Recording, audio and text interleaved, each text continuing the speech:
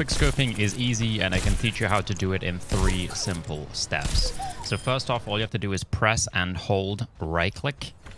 The next step is that when you press and hold right-click, you instantly press and hold left-click after. So literally straight after, no delay. You'll notice that you automatically shoot, and you don't need to get the timing perfectly as you would do if you tapped left click. So after that, it's as simple as holding right click, pressing left click instantly, and then getting used to the timing after the shot. So you see the shot and then you let go. So press and hold right click, press and hold left click, and then unscope when you see the shot. And now you're quick scoping. You just got to get used to the timing, and it's very easy to do once you get used to that timing.